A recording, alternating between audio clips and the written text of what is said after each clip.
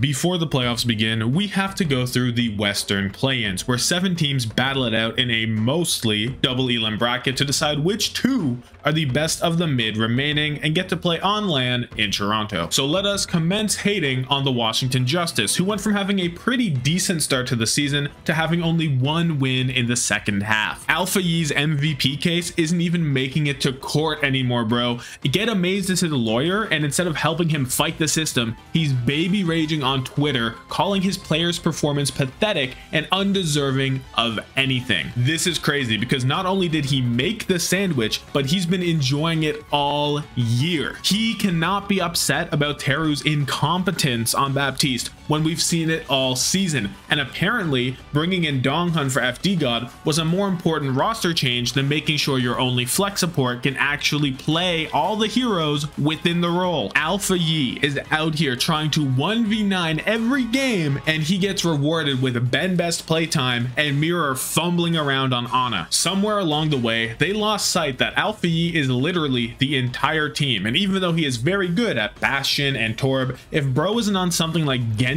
where he can just solo team wipe, they stand 0 chance. Even with Flora chipping in with consistent first picks, every other aspect of this team is so tragic, it's just doomed. The New York Excelsior continue to invest every resource they have into experimental cloning procedures to get another Fitz. His Illari has been map defining every time he breaks it out, even when the rest of his team is in shambles around him. The problem with the Excelsior isn't that anyone is especially awful, but rather everyone other than Fitz has been simply alright. It's not a bad meta for anyone either. The whole roster gets to play heroes that they're comfortable on, or at least in the case of Kellen, he can't bring the team down on Orisa. The remaining teams in this bracket just have a specific identity that makes them stronger, whether it be London, Vancouver, or Toronto's commitment to team strengths and synergy, Boston being a more talented team outright, or San Francisco having proper on the roster. The London Spitfire are an absolutely terrifying team in these play-ins. The Rein rush is no joke, and if their opponent can't figure out a way to break it, or their Orisa variant, the Spitfire have a real chance to find some upsets. Sparker has looked great at whatever he needs to pull out in any situation, whether it be the Sim or Bastion, and anytime Backbone gets to play Mei,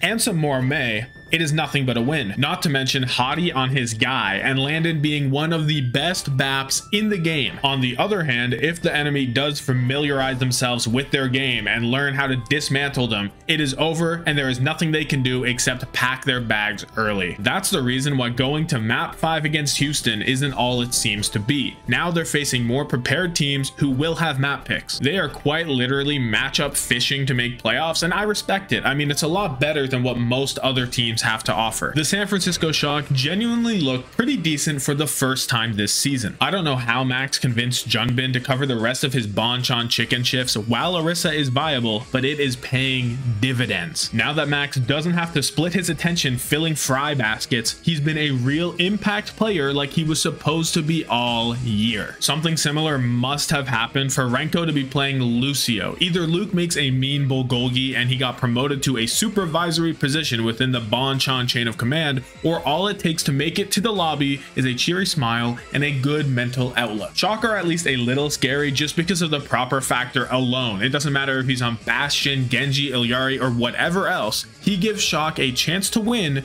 no matter how slim. The Toronto Defiant are the most overhyped team in the league. I do not care that Kaluj is cool as a cucumber on Sigma, or that Surmajed looks like the best Illari that isn't a DPS player, provided we ignore that he has the worst ult usage that Owl has ever seen. Hydron has a very unique take on Soldier that involves being a Toronto street rat in real life. He is 15 kilometers away, doing 2 damage per shot, and is still yapping like he's hosting a podcast the entire fight. The Defiant's commitment to hard poke make them a scary team, and they can look dominant, but they don't always look good. And with map picks involved, they definitely can't afford to lose any to bad C9s, or because they just don't want to play Lucio. They're more likely to crash and burn than Orisa boosted GM tanks after this Zarya buff. If they come third here, they'll miss the playoffs and fulfill fulfill their destiny by being true mid at the end of Owl as we know it. The Vancouver Titans are betting the entire net worth of their franchise on 2 rookie DPS players hard carrying them. They need Sugar Free to kill 5 with every single Nano Blade. They need Heesang to have even more hate in his heart stored up against Krusty and the Shock for murdering his Rookie of the Year campaign before he could even put up posters. Sure, the synergy with this team is still there, but Punk and Crimzo have just been alright, and seeing Faith on Bastion has made me go to church and pray that I never have to experience anything as awful as that. It does not matter if that was a real strategy or not. If Faith is so bad at flex support that we even have to question it,